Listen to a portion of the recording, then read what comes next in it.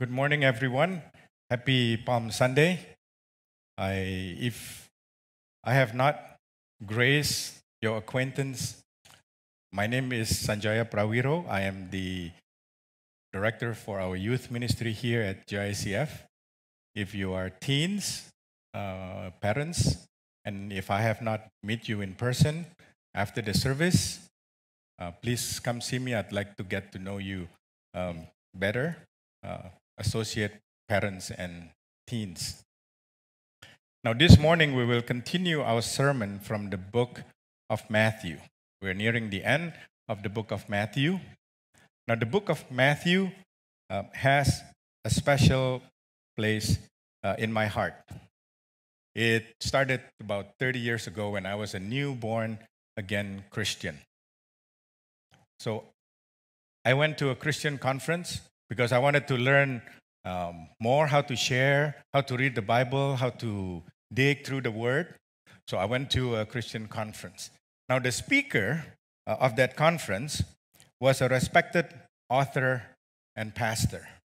What was amazing about him is that he was able to memorize the whole Bible, word by word, word by word. I don't know which version, but he did it. So at the end of the conference, he challenged the attendees of the conference to start their own, that means our own personal memorization of the Bible, the whole Bible.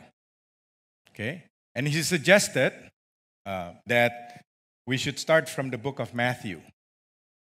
Okay? So obviously, I was really excited being a newborn Christian, and I wanted to learn as much as I could.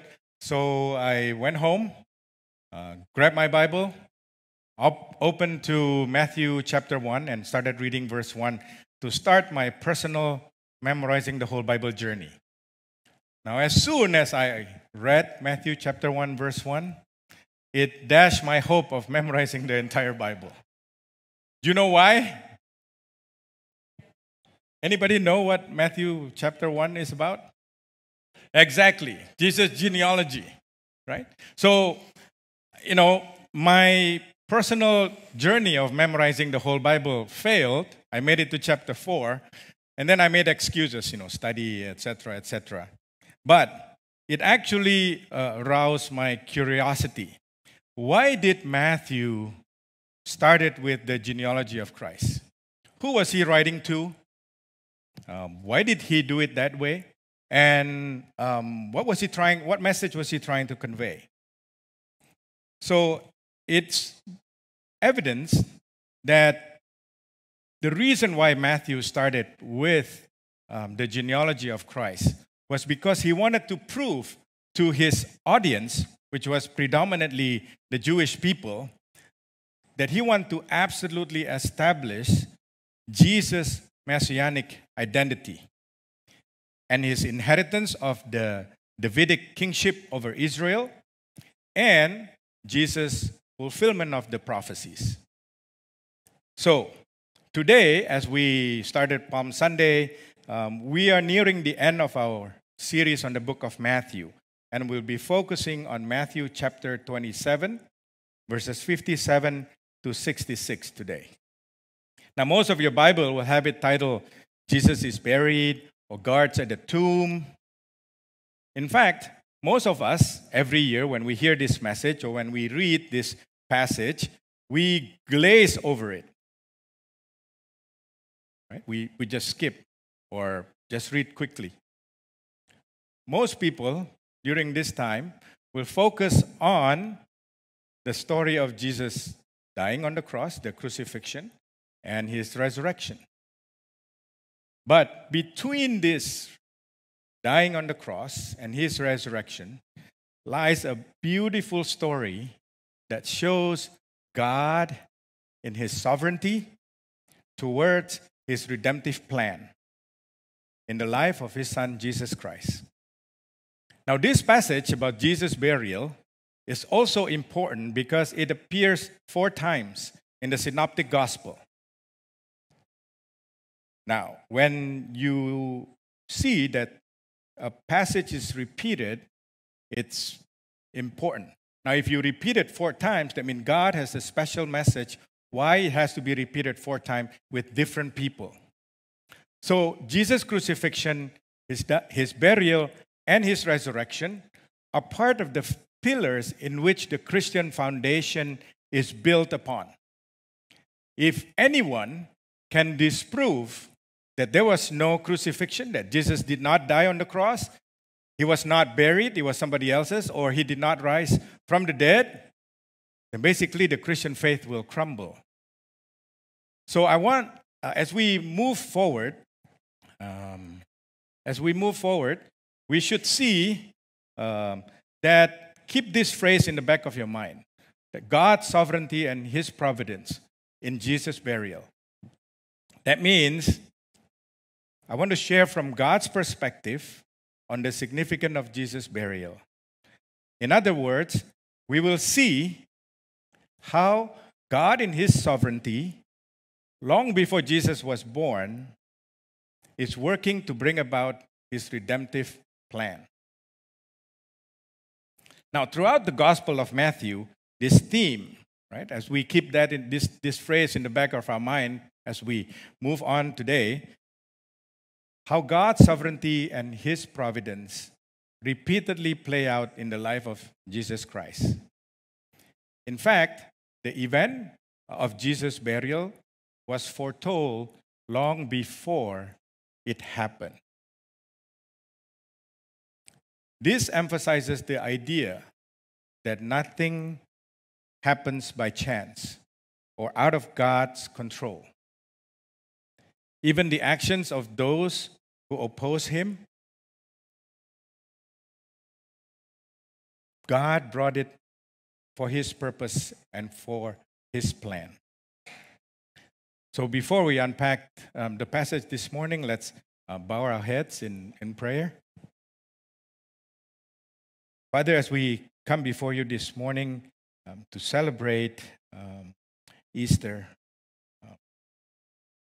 we pray, Lord, that the Holy Spirit will be here this morning to stir the heart of the congregation, that they see the beautiful story and how you work, King, your plan in the life of Jesus to redeem us from our sins. Amen. So if you have your Bible, please turn to Matthew chapter 27. We will read verses 57 to 61. Now when evening had come, there came a rich man from Arimathea named Joseph, who himself had also become a disciple of Jesus. This man went to Pilate and asked for the body of Jesus. Then Pilate commanded the body to be given to him. When Joseph had taken the body, he wrapped it in a clean linen cloth and laid it in his new tomb, which he had hewn out of the rock. And he rolled a large stone against the door of the tomb and departed. And Mary Magdalene was there, and the other Mary sitting opposite the tomb. On the next day, which followed the day of preparation, the chief priests and Pharisees gathered together to Pilate, saying, "Sir, we remember while he was still alive, how that deceiver said, 'After 3 days I will rise.' Therefore command that the tomb be made secure until the 3rd day, lest his disciple come by night and steal him away, and say to the people, 'He has risen from the dead.' So the last deception will be worse than the first." Pilate said to them, "You have a guard. Go your way. Make it as secure as you know how." So they went and made the tomb as secure and sealing the stone, setting the guard. It's really quiet in here. We were supposed to read them together. God bless you. God knows that you need your rest this morning. So welcome to church. As we read this passage, it naturally lends into, it breaks itself into 3 distinct points. The first one, we're going to talk about the fulfillment of the prophecy in Jesus' burial. And then we'll discuss about the story of Jesus being buried. What is the significance in that? And then finally, we'll end with the applications. So, most people, when we talk about the fulfillment of the prophecy of the Messiah, which passage in the Bible describe the best of Christ's fulfillment, which is often most quoted? Anybody? None? What? It's from the book of Isaiah. It's Isaiah chapter 53. It's the most often quoted passage in the Bible. Now,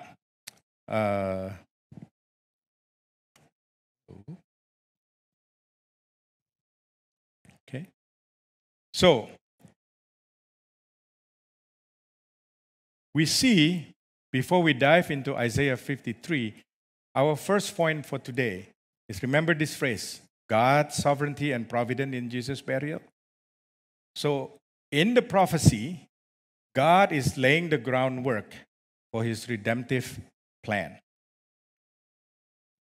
So, in summary, these are most often quoted for the fulfillment of the prophecy in the life of Jesus. He was despised and rejected by men. He has borne our grief and carried our sorrows. He was crushed for our iniquities. The Lord has laid on him the iniquity of us all. He was oppressed and he was afflicted, yet he opened not his mouth. Yet it was the will of the Lord to crush him. There was no deceit in his mouth. So, as we read Isaiah 53, these are most often quoted on Jesus fulfilling the prophecies. None of these quote-unquote common verses mention anything about Jesus' burial. Right? So how does that reflect to the actual Jesus burial? Where was it? If you look closely to verse 9, it says, "And they made his grave with the wicked, and with the rich at his death, because he had done no violence, nor was any deceit in his mouth." So we see the word grave. So the grave was prepared.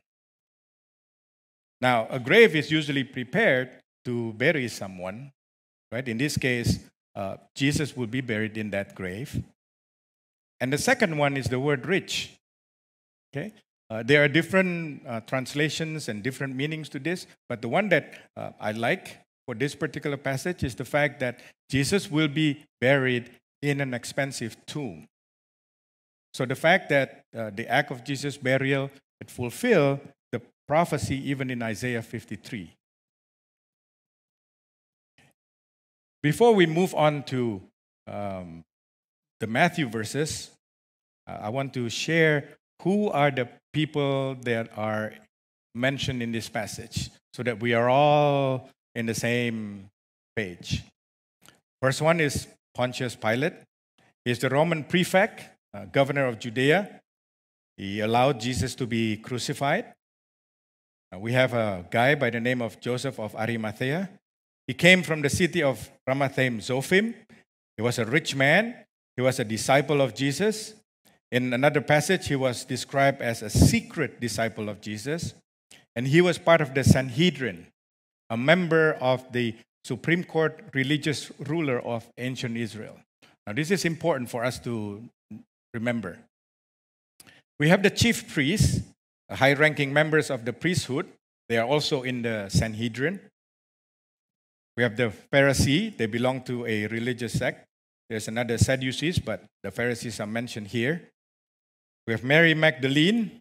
I know it's kind of small. Jesus healed her from demon-possessed.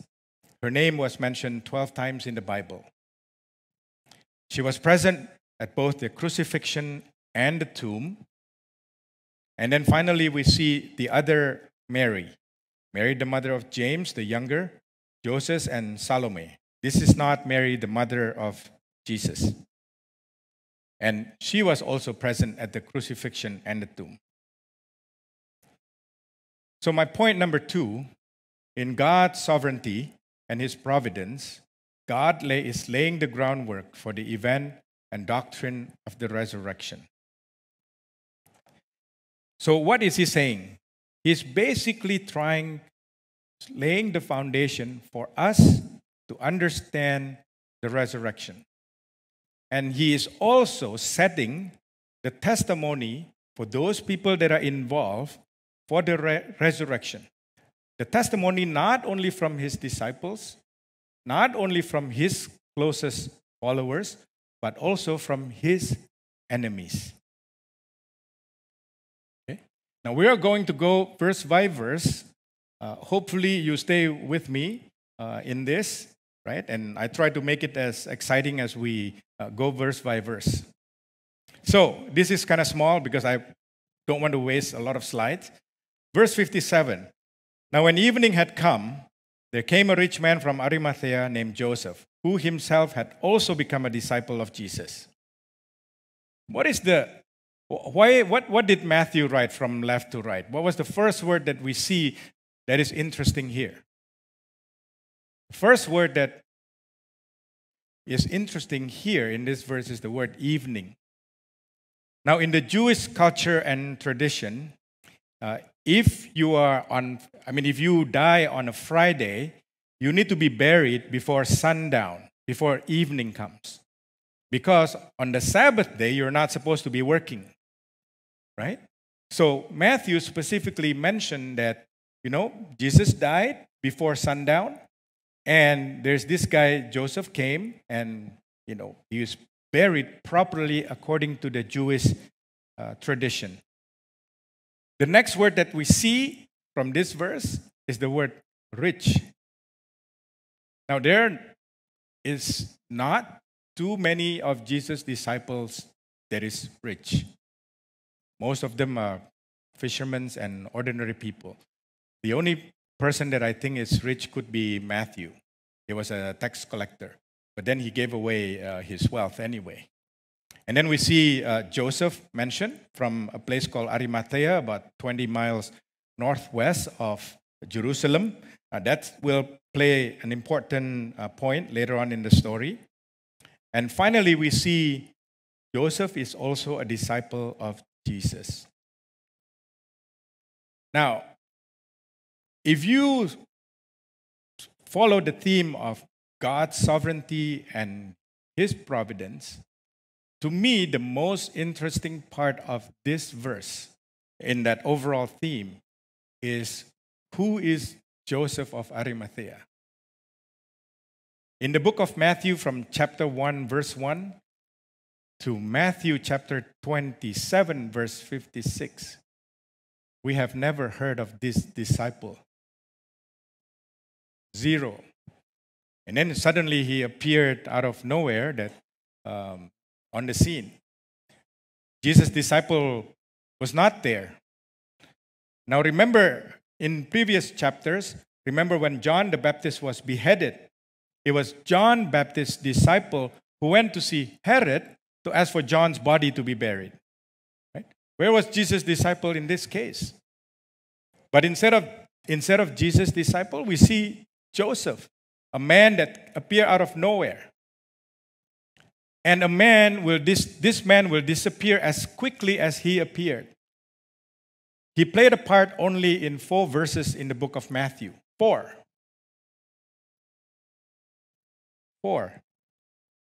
So, again, the overlaying theme of of God's sovereignty and his providence. In this case, God is laying the groundwork for the event and doctrine of the resurrection.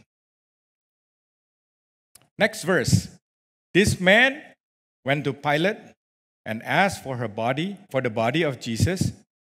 Then Pilate commanded the body to be given to him. Anything strikes you as something that stand out on this verse? Imagine you or me in the evening, we knock on the governor's house and said, I want to see the governor. Without previous appointment, do you think the governor would see you? Most likely not, right? In this story, Joseph was able to see Pilate without a previous appointment. Now, remember it was evening time. right? Jesus had to be buried before sundown. So when Joseph met with Pilate, there was no time for chit-chat. Hey, Pilate, how's your wife? How's your kids? Is Caesar conquering more territory, or is our taxes going to be increased? There was no chit-chat. Joseph basically went to Pilate and said, I need the body of Jesus. I want to bury him. Right? Now, in Mark chapter 15, we were told that Pilate was actually surprised that Jesus had died. Because a crucified person will take hours, or if not days, for them to die. Right? And the Romans usually would leave the body hanging until the body deteriorates, and they just shove it and throw it into the common mass grave. If that had happened, the scripture would not have been fulfilled, because it would be extremely difficult for anyone to identify Jesus' body at that deteriorated state. So Pilate had to ask a centurion to verify that Jesus had indeed died. And the centurion who was overseeing Jesus' crucifixion verified that Jesus had indeed died. He had one of the soldiers pierce Jesus' side, and blood and water came, and medically it signifies that someone had already died. So the story of why God specifically had chosen Joseph of Arimathea begin to be unveiled. God knew that only Joseph of Arimathea could have pulled this off. Not only was Joseph an extremely rich person, but he was a very influential person, not only in the Jewish community, but probably in the Roman territory of Judea. Pilate listened to him, right? So, again, the overall arching theme of God's sovereignty and His providence. God, in this verse, is laying the groundwork for the event and doctrine of the resurrection.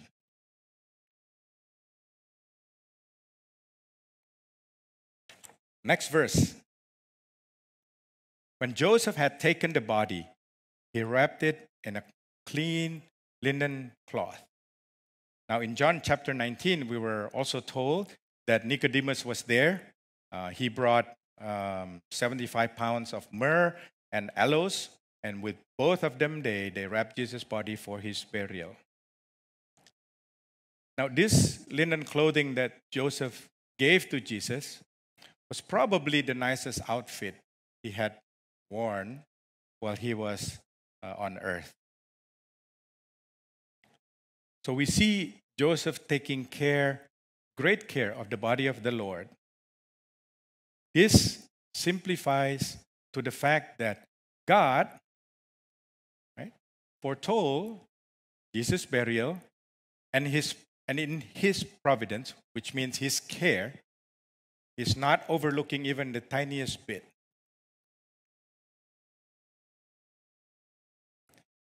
Now we come to verse 60. This is going to be a bit longer to describe the story, but it will be fun. And laid it in his new tomb, which he had hewn out of the rock. And he rolled a large stone against the door of the tomb and departed. Matthew explicitly reminds us here that this is Joseph's own family tomb. And this is a new tomb. Now, remember also that Joseph was part of the Sanhedrin. So he was there when the verdict was cast that Jesus would be crucified a few days before. Right? So he probably went home and talked to his wife and tell her that, by the way, I'm going to ask Pilate to take the body of Jesus and bury it in our new tomb. So, stay with me here. There are probably two scenarios that Joseph's wife is going to comment on Joseph's statement. The first one, Joseph, you have been working hard all your life to be a member of the Sanhedrin, and now you are going to throw that away in one day. Why would you go against mainstream? Now, this is a familiar phrase that we hear today in our society, against mainstream. And his wife could also have said, they would crucify you too. Because the other members of the Sanhedrin were conspiring, right, to crucify Jesus. So if you are associated with the guy that will be crucified or already crucified, then your chances of being sentenced to die is also great. Maybe the wife also said, what about the wives' club? What are they going to say to me behind my back? What about our kids who are in religious school? Will they be canceled? Another familiar phrase that we hear in our society today. Or another scenario, Joseph's wife could have said, I support you, Joseph.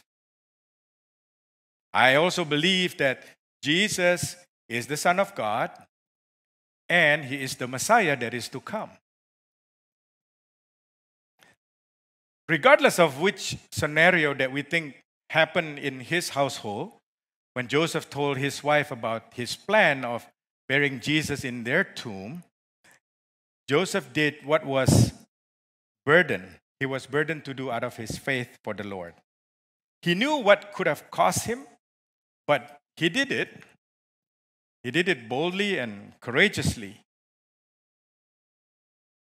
What Joseph did here turned out to be absolutely crucial in fulfilling the two prophecies in the book of Isaiah. He provided the tomb, and it was an expensive tomb. And we'll see later why it is an expensive tomb. So Joseph, who thought that he was just doing something meaningless, an act of just burying the body of Jesus, was in fact not only fulfilling scriptures, but he was instrumental in the grandeur plan of God in the preparation for the glory of Jesus in his resurrection. Now, if you look at your Bible, verse 60 ended with Joseph rolling a large stone against the door to the tomb, and then he departed. That is the end of the story of Joseph of Arimathea. We saw him came in the evening, we saw him talk to Pilate, saw him prepared Jesus' body for the burial, closed with the large stone to the tomb, and we say bye-bye to Joseph. Interesting, right? Out of nowhere, he came, and then as quickly as he appeared, he was gone. But Jesus' body is in the tomb, and he was buried. That is the end of the story in verse 60. But Matthew did not end his story there. He also added, and Mary Magdalene was there, and the other Mary sitting opposite the tomb. So who were the people that witnessed everything from start to finish? It was Joseph, Nicodemus from another book in the Synoptic Gospel, and then the two Marys. So think about how important this is. In those days, the Pharisees and the Sadducees, even though they had theological differences, but they were united against Jesus' teaching. So imagine Matthew writing a story that a Pharisee buried Jesus. If it is not a true story, he would have been laughed at. His scroll will not make it a week on the front page. Everybody will know that this is a hoax, unless it is true. Why wasn't Peter there? Why wasn't John there? But we had the two Marys. So, even when Jesus' closest friend and his disciple had abandoned him, God, before the foundation of this world, had ordained that Jesus' body would be taken care of by a disciple whom we have never heard before and witnessed by two women. Now, Paul confirmed this in 1 Corinthians chapter 15. For I delivered to you first of all that which I also received, that Christ died for our sins according to the scriptures, and that he was buried, and that he rose again the third day according to the scripture. So Paul is writing the fact that it is explicit fulfillment of the Old Testament prophecy. Jesus was crucified, he died, he was buried, and he rose again from the dead, according to the scripture. The end. That's it. So, the 2 points thus far, in terms of God's sovereignty and his providence in this story, the first one is his redemptive plan. God is laying the work for his redemptive plan through the prophecies and the fulfillment of the prophecies through Jesus. And then, in the first part of Jesus' burial, God is laying the groundwork for the event and doctrine of the resurrection. Now, in verses 62 to 66, God is setting up a scenario whereby he's basically going to vindicate his son. God is defending his son's truthfulness and showing or exposing his persecutors' deceitfulness. Basically, God is saying, you accuse my sons of all of this, blah, blah, blah, and now it is my turn. I'm going to vindicate him. So in verses 62 to 66, God is laying the groundwork for this. Verse 62, on the next day, which followed the day of preparation, the chief priests and Pharisees gathered together to Pilate. Jesus died on a Friday, and this is now a Saturday, which is a Jewish Sabbath. Okay? Now, remember when Jesus was alive, he was telling the Pharisees, the teachers of the law, that they were making up laws by themselves with regard to the law of the Sabbath. Now, one particular law of the Sabbath is that when you step out of your home and you walk a number of steps beyond the allowable steps, you are considered working. So you can see here, the Pharisee made up their own law of the Sabbath, but they purposefully break it because they had to walk a distance just to go to see Pilate. So instead of honoring God of the Sabbath, they were scheming against God. They were trying to play God. The other thing that we see here that is missing is where was Joseph of Arimathea? If he was part of the Sanhedrin, wouldn't he be part of this group that went to see Pilate? Why do you think these chief priests and the Pharisees did not bring Joseph with them? Because probably Joseph had more pull with Pilate than the others combined. If Joseph of Arimathea was there, whatever they were trying to scheme will not work. Because Joseph had more influence to Pilate than the rest of the group, right? Verse 63, saying, "Sir, we remember while he was still alive, how the deceiver said, 'After 3 days, I will rise.'" If we read the previous chapters in Matthew, what was stood out about this verse? The Pharisees said, after 3 days, that I will rise. Remember in Jesus' trials, what were the Pharisees and the high priest accused Jesus of? They were accusing Jesus of what? Anybody? Attacking the temple, tearing the temple, and build it in 3 days, right? Creating chaos, which is not good for the Romans' territory, right? Which is why Pilate agreed in the end to finally release Barabbas, because he wanted to keep peace. But here we see that the high priests and the Pharisees, actually they were confessing to Pilate that they were lying in Jesus' trials. Because the true reason that they actually persecute Jesus was that he was going to rise again on the third day. Right? So again, God is setting up a scenario whereby he is going to vindicate his son through his sovereignty and providence. Verse 64. Therefore, command that the tomb be made secure until the third day, lest his disciple come by night and steal him away, and say to the people, he has risen from the dead, so the last deception will be worse than the first.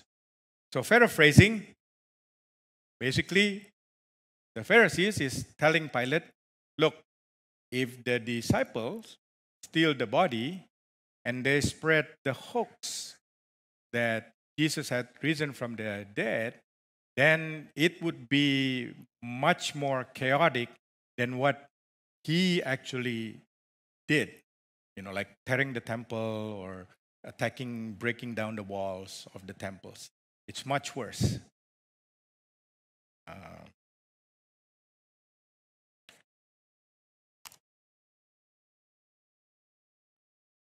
Verse 65, Pilate said to them, you have a guard, go your way and make it as secure as possible.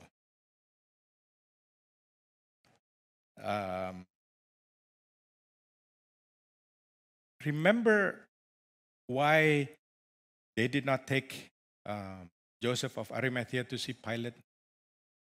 At this point, even though Pilate had agreed for them to have a guard and secure the tomb, what do you think is going on in Pilate's head? I think he was extremely scared. Because the day before, Joseph, an influential person, right, did not even mention one iota of the fact that there is a slight possibility that Jesus could have been raised from the dead. If Joseph mentioned to Pilate that, oh, by the way, there's a slight chance that, this guy might rise from the dead in 3 days, do you think Pilate would give the body to Joseph? Most likely not. We see also that the disciples were not there. So the Pharisees and the high priest, they were accusing Jesus' disciple of potentially stealing the body. Right? So think about this. They were nowhere to be seen. Okay? Not in the crucifixion, not in the tomb. So the one that were present at the tomb was Joseph of Arimathea, Nicodemus, and the two Marys. None of the disciples knew where Jesus was buried. Next week, in part of the resurrection passage, the two women, the two Marys, they actually had to show the disciple where Jesus was buried. So the idea of the disciples stealing Jesus' body was never in question. Matthew was telling us that. It never crossed their mind because they did not know where Jesus was buried. Another thing we can infer from the passage was that the mental state of the disciples at this time was that they were so demoralized. They were sad, they were angry, they were confused. What is God doing? I didn't understand. And they were afraid. to be near Jesus because they were afraid to be associated with him, potentially be caught and also crucified, right? So the last thing is on their mind is to steal the body of Jesus.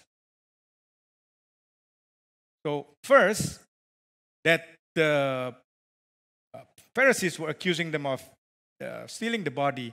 The first reason that it did not make sense, the disciples didn't know where Jesus was buried.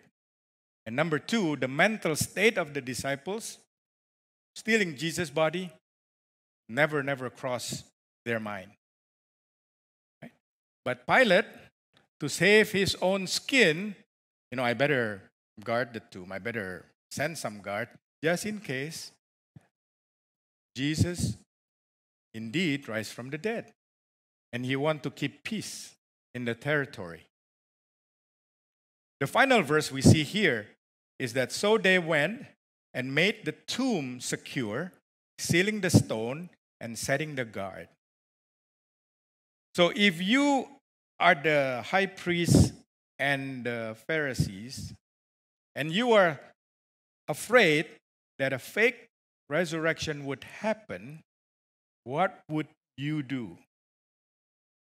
What would be the next logical step that you do to prevent a fake resurrection? You make sure that there's a body in the tomb. So what probably happened is the soldiers, in the order of the Pharisees, they rolled back the stone. They went inside the tomb. They checked. But because it was covered, they probably peeked. Yep, there's that scar from the spear. Right? This is definitely Jesus. Right? Otherwise, if they don't verify that there was indeed a body of the right person in the tomb, then, hoax could spread. So the most logical step that they had to do was to actually verify that there was indeed a body, and that body belongs to Jesus. And what do they do next? They roll back the stone and putting the seal. So God is laying the groundwork to vindicate his son. You said there's going to be a fake resurrection, but you yourself verified that the body was there. You verified that he's dead, and you yourself sealed it. And this comes from the testimony of his enemies, not a friendly party.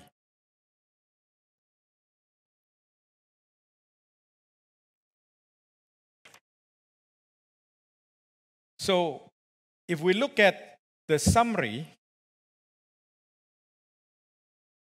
taken together, these events demonstrated that God was at work even before Jesus' ministry began on earth. And also, God is at work even in Jesus' darkest hour of his ministry on earth. And God's plan was unfolding exactly as he had intended.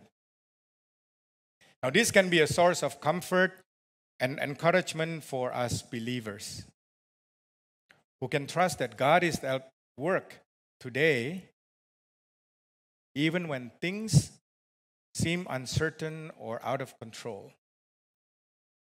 Now, how often is the case where there are things happening around the world that is against Christians or against the Christian faith, that God take it, turn it, and use it for his purposes and for his glory? This is a beautiful story in his overruling sovereignty and providence. God ordered things so that the death and burial of Jesus were placed beyond all doubt.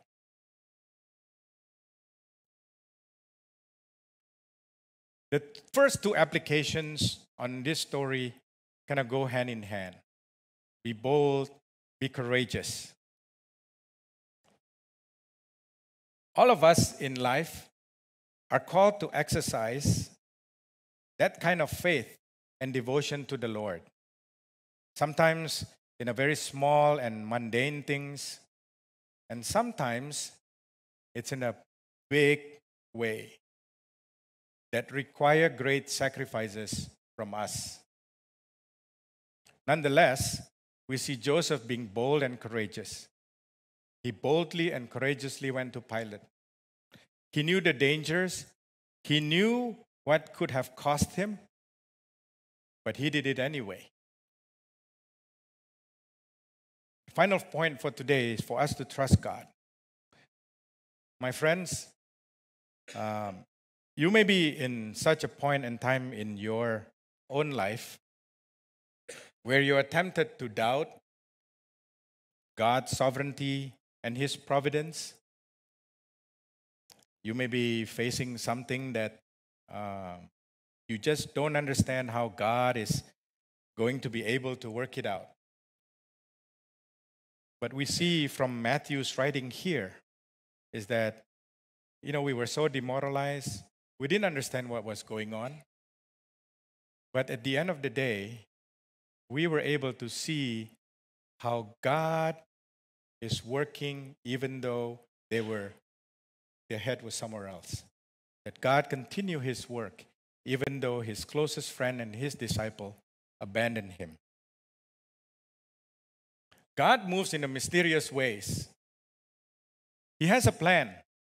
It is a loving plan and it is a good plan. His providence, which means His care for us, is beyond measure. We just have to let go and trust Him. Now, perhaps you are here and this is the first time that you are hearing this message and you have a lot of questions that you want to ask. Or perhaps you are here and you are wavering in your faith. Or perhaps this morning you are here because you want to return back to the Lord. There is no better time to return than today. God is not done in your life. God is not done in your life, and my life. And He's certainly not done with the people that is around us. In His sovereignty and His providence, it's a beautiful story for His redemptive plan. Let's pray. Heavenly Father, thank you, Lord, for your faithfulness and that your word lasts through eternity. We have sometimes doubt, Lord, of your sovereignty. We try to do it ourselves with our own strength. Sometimes we just have to let go and trust you. Now, if you are here and you are tired of fighting and with this life, and you are confused and you just want to repent from your sin and you want to surrender your life to Christ, please follow me in this prayer. Father, you know who I am and what am I, what I am. I am a sinful person. Lord, I want to repent from my sin. I want to give my burdens to you. I want you to be the Lord of my life. I want to surrender my life to you. You are the Lord of my life starting from today. Now, if you said that prayer this morning, please come see me or one of the elders at the church. We want to make sure that you are discipled, you're taken care of. We thank you, Lord, for your message this morning. Thank you for your sovereignty, that we can trust you and trust with your plan. In Jesus' name we pray. Have a great week of worship, everyone.